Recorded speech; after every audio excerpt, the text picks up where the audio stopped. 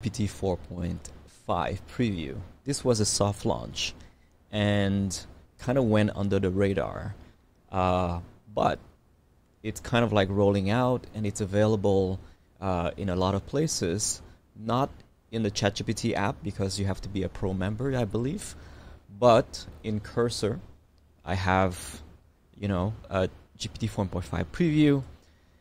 Now, the first thing I want to discuss is the pricing because it's absolutely expensive. People were complaining about Claude 3.7, but look at this.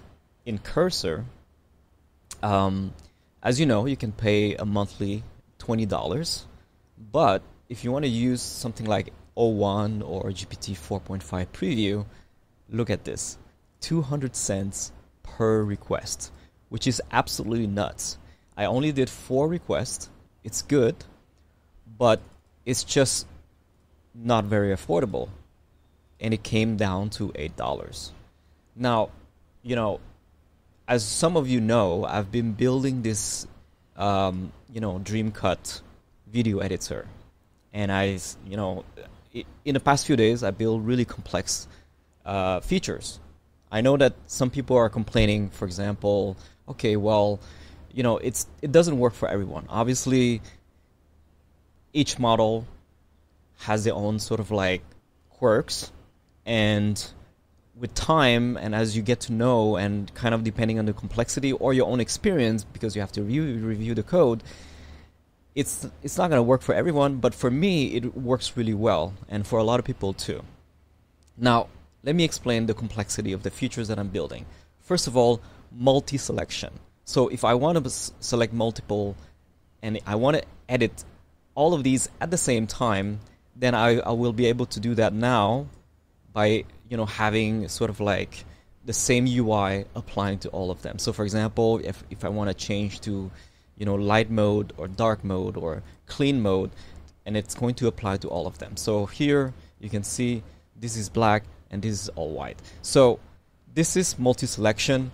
The second thing that I did was to be able to chat with AI and edit the video. So for example, I can say something like, change the first video of the camera, and I put it to the top left, and it's going to apply that, and it should be working.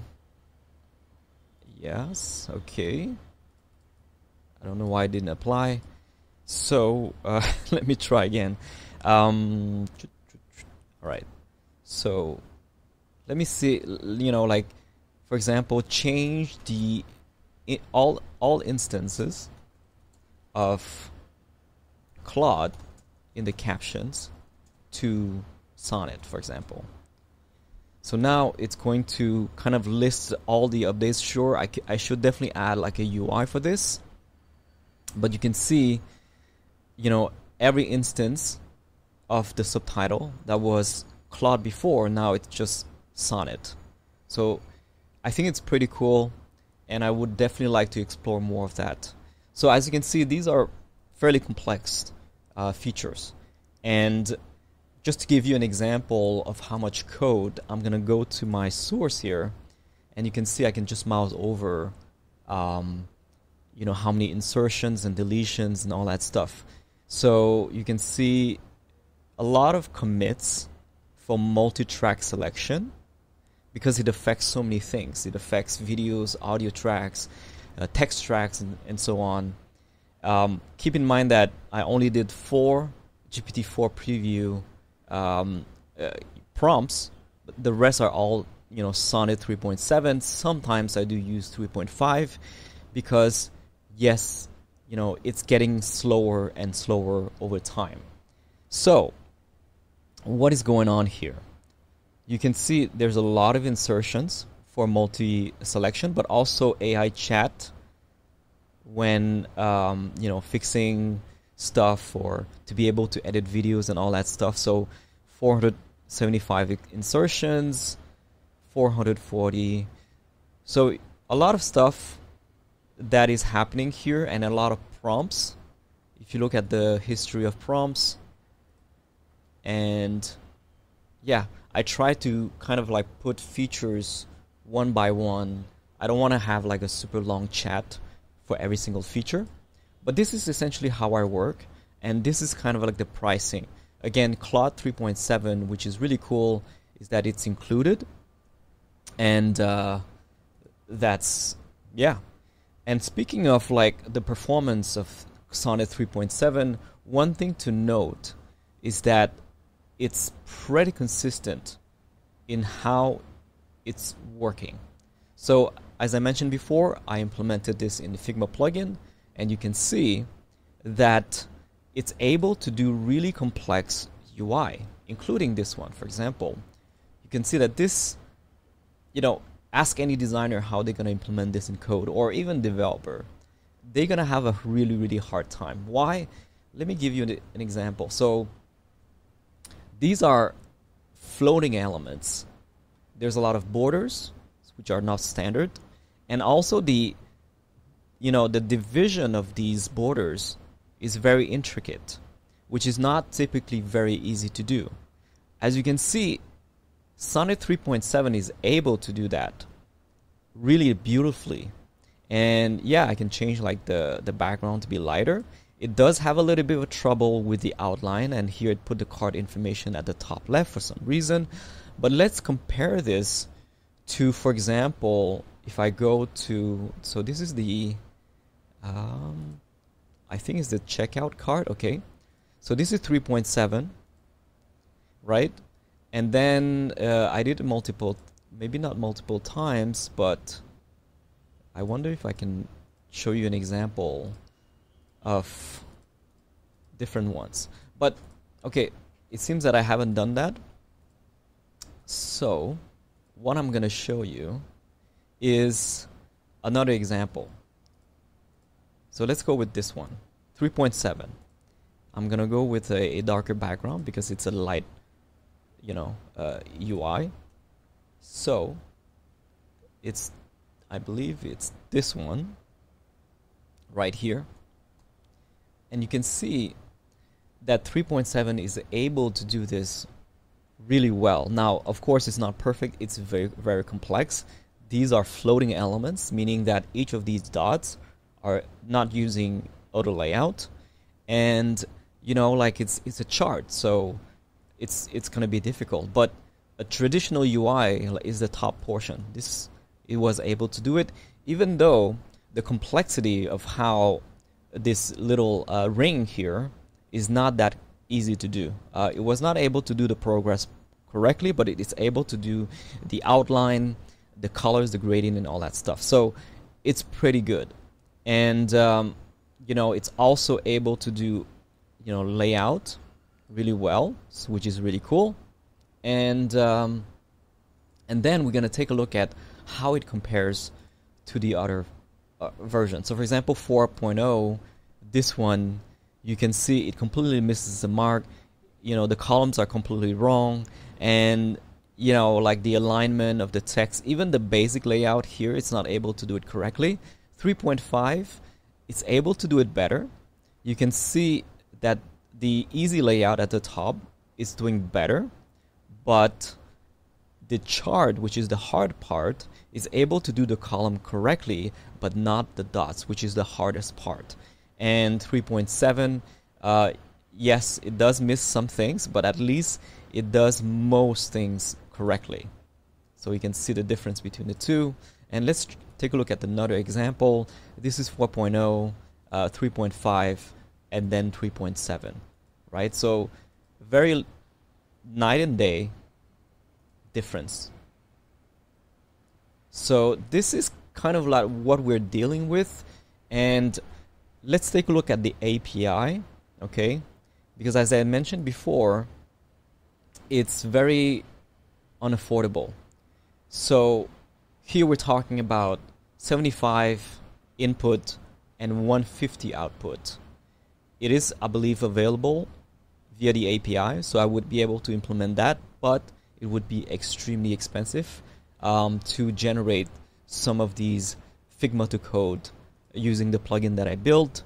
And to give you an example, right? So if I go to the API for Claude, you can see that it's $3.75 for input and 15 for output. So we're talking about roughly 5 times the price, or even more. So 10 times, right? 15 to 150.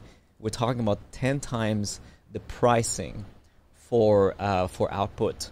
So, you know, I'm limited in my ability to show you, but what I can tell you though, from experience and from the 4 prompts that I did using Cursor, is that I think the performance in coding is similar. It might be a little bit slower than 3.7, but my daily driver right now is 3.7 Sonnet. And if I want to go faster, because yes, when you have these thinking mode, when we have the agentic things, it tends to, you know, look for a lot of context, you know, through a lot of prompts, a lot of steps, and it takes longer to get a feature going. But at least when you're building something as complex as DreamCut, for example, you know, you don't have a choice, right? You know, the other alternative to not have agents is that you have to go through multiple prompts and you have to include all the files. You have to have really good knowledge of the code base. But when you do it using agent, then you have one prompt. It does all of these steps for you without you having to do any of that stuff. It's not perfect, sure, but it works.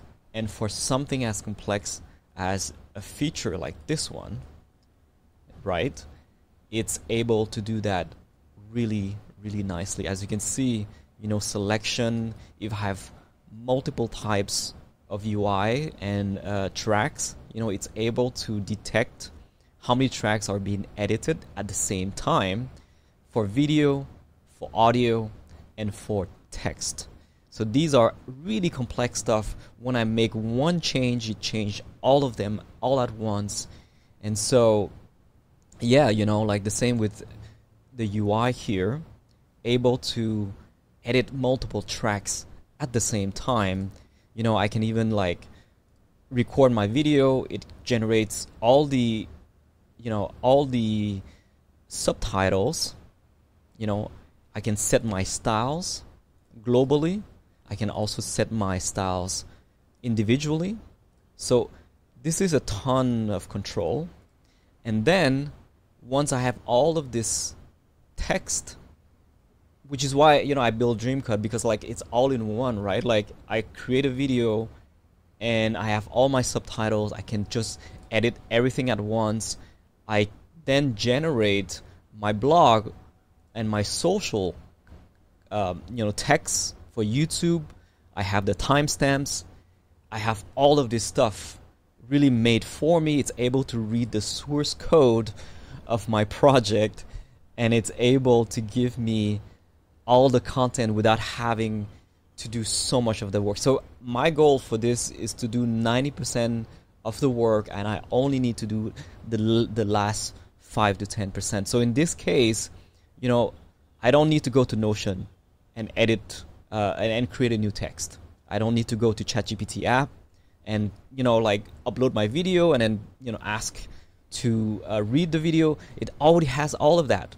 So, and then it generates the content. It generates the tags. It generates the timestamps for YouTube.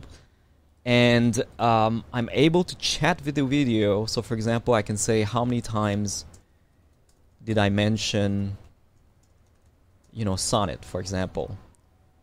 So 22 times, right? It's really cool. We have a ton of context, and that's you know, that's the beauty of creating your own project. You're solving your own problems, and yeah, I hope you enjoy kind of like following my journey, building an app like this one, and you know, I'm definitely going to share more about what all the stuff, and let me know in the comments what you would like to know about building such a project and the tips and tricks. And so, yeah, this is what we have so far, and I'll see you in the next video.